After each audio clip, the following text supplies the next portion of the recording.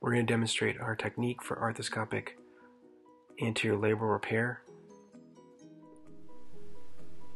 Initially, diagnostic arthroscopy is performed. We identify a significant anterior labral lesion, as well as a small area of cartilage defect that occurred from multiple dislocations.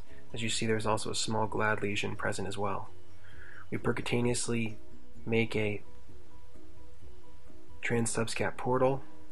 Again, we use smallest cannula possible to avoid any further damage to subscapularis. We use a Bankart elevator and a rasp to clean the anterior glenoid to improve healing potential of the labrum. This is one of the key portions of the surgery to allow for further healing potential. At the 6 o'clock position, we place a Arthrex suture tack with suture tape.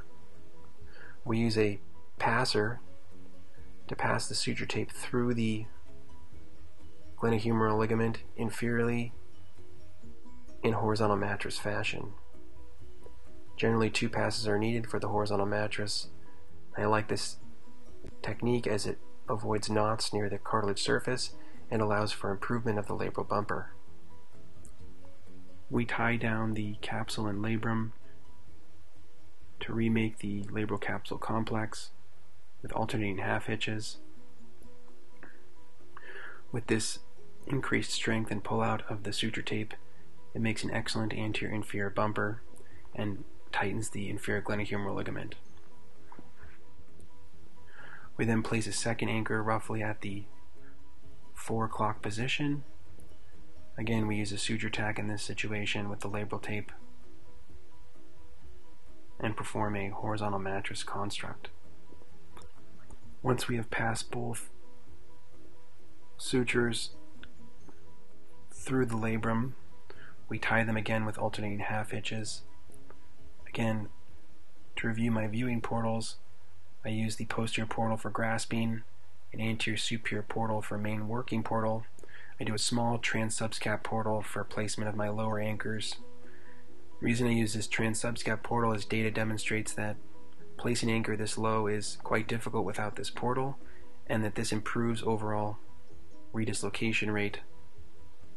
In addition, you can see here, while a number of my surgeries are performed in the beach chair position, for labral surgeries, there's been demonstrated around a 7% improvement in redislocation rate by using the lateral position.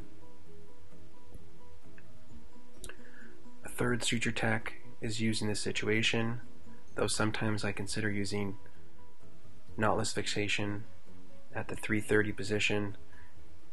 Here we're doing again a horizontal mattress configuration.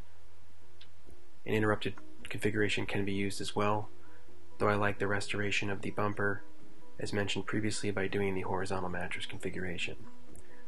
This is again tied with alternating half hitches, and this secures the labral and capsule down.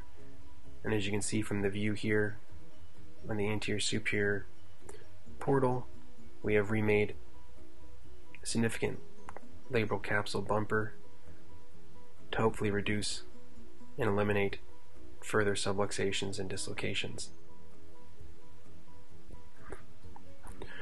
Following this, we probe the area to assure we have a secure labral bumper.